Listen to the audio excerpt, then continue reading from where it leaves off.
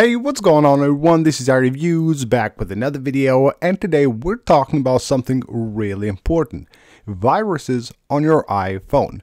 Can you get a virus on your iPhone? If yes, how you can remove it, how you can detect it, what you can do about it, and of course, how to protect first of all your device so that you don't actually get a virus. It is really important to know all of these things because you don't want to get scammed or maybe get your device infected, even though that's actually pretty hard to happen, but it can. Now, before we get into all these details, I just want to ask you guys for a really quick favor. Most of you guys that watch my videos are currently not subscribed to the channel, so if you enjoy the videos, you want to see more of them, hit the subscribe button. It really helps the channel a lot. Now, the first thing we're going to talk about here are the antivirus apps. If you see an ad for an app, basically letting you know that it can scan and remove viruses from your iPhone, just ignore it. Don't download it. There is no such thing as an antivirus for your iPhone. You don't actually need it. Now that we have that out of the way, let's talk about whether you can get a virus on your iPhone or not. Yes, you can basically have like a virus on your iPhone. Your device can be infected, but it's really hard to happen. There are things, of course, that you can do that basically can let that happen, but it's really easy to avoid. First of all, when installing apps on your iPhone, make sure you do that from the App Store. Installing apps like hacked apps or something like that from third-party stores is very risky. There are apps, of course, that you can download outside of the app stores. There are a few methods that you can use to do that. Those apps are like cracked or something like that. The code might not be as it should. It might basically have something that will infect your device, so you will have to actually avoid that. The second thing will be jailbroken devices. I know that's not basically a thing anymore, but there are still devices that are on running old iOS versions that can be jailbroken. If you have one of those devices and you have a jailbreak in it, just don't install like tweaks outside of the Cydia repos that you know are legit. There will be, of course, a lot of paid tweaks, and you want to get them. You will find them for free on different repos, but those are actually not secure, so you want to avoid them, of course, as much as possible. Now, the thing about the viruses on the iPhone is that even if you have one of these cracked apps or a tweak or something like that that has a virus, your iPhone will stop that virus on the sandbox so it doesn't spread to the other apps, and that's really a great measure that the iPhone will take for you and you don't even know it, but it's actually very effective. So most likely you won't be at risk with the virus on your iPhone at all. Now, when it comes to viruses and having your iPhone infected with a virus, this is most likely something that can happen, and it happens a lot, and you will probably have seen something like this on your device. This is basically spam. You go to a website or you see an ad that you need to scan your iPhone, that you got a virus or your iPhone has been hacked or something like this. You can see how this looks. It looks very dangerous, very intimidating. You see this and you tap on clean device right here. You shouldn't do that. Never do that. It's not legit. You go to a website, you see something like this, it's just a scam.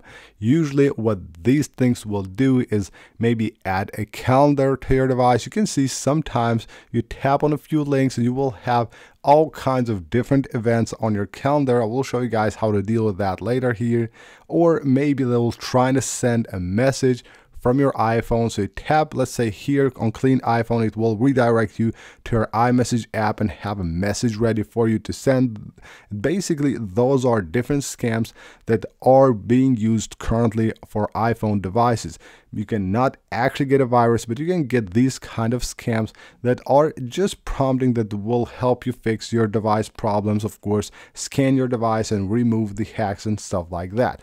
Don't fall for that. That's not true. If you see something like this, just ignore it. Or if you see a pop-up on the screen right here, notice that when you get a pop-up that's legit from your device, you won't be able to leave the screen. So if I get a pop-up here, I swipe up, I go to the home screen, I know it's fake. When you get it from your device that's legit, it doesn't allow you to swipe up to go to home screen without having to deal with the pop-up first. So if you see something like this, just make sure you ignore it.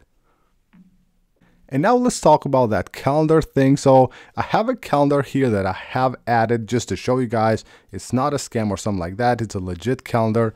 But as you can see right here, if I go to my calendar, you can see I have a ton of different events right here, and all of them have been added by that calendar. And now let me show you guys how to deal with this, how to remove it. It's actually pretty simple. You just tap on the calendar here. And then as you can see right here, you will have all the calendars that you have on your iCloud. Basically, these will be added all to your iCloud. All you have to do here is just go ahead and tap here and then tap on unsubscribe, and it will actually remove this. So tap on unsubscribe and this will be removed. If it's a fake calendar that has been added to you, as I explained it, you can also use the unsubscribe and also report junk. So that's even better. And as you can see now, all those events are gone from my calendar. Next up, let's talk about apps. So if you think that an app that you have installed, most likely outside of the App Store, is doing something to your device, it has maybe a virus or is trying to hack your device or something like that, then there are a few ways in which you can identify that. And most of that will happen with the battery, because those kind of apps will work a lot on the background. So what you need to do is head on to the battery settings. And here, when you go to your battery, just go to view the battery usage. Now, right here, we'll have a list of all of your apps that are using the battery. Now, what's really important here is to see which app is at the top. Of course, there will be a few apps that will use a ton of battery, but you know whether they should be there or not. If you have been using that app a lot, of course, it should be there. But if you have used the app just for like a few minutes or a few seconds and it's there, then you know that it's consuming a ton of battery. That's because something is happening in the background of your device, and that app is staying active for a really long time. Now, if you're having these problems on your device and you're seeing your device maybe draining the battery or overheating or something like that, and you think something suspicious is going on in the background, there are a few things that you can do. First of all, do a hard reboot of your iPhone, volume up, volume down, and then you press and hold the side button here until the screen goes black, and then you see the app logo. Then is when you release the button. And also turn off your device. You should do this actually regularly. I've done a separate video on this. You should turn off your device for a couple of minutes at least. And I think you should do that at least every 3 or 4 days, maybe even once a week, but you should actually do it. Is really important. And if nothing helps, then you can also restore your device, even though that's quite a long process and probably you don't want to do that. But if you think nothing is working, your device is overheating, draining battery, and you're suspicious of something, just go ahead, back up all of your data, reboot your device completely, and then of course you just go ahead and just import that backup and you're good to go. So that's basically it for this video, guys. This is the few ways in which you can get viruses, not really viruses, but maybe some shady stuff on your iPhone, and of course what you can do to prevent it and how to deal with these things. So that's basically it. Hope you guys enjoyed the video and you found it helpful. If you did, smash that like button and of course subscribe for more videos, and I'll see you guys on the next one.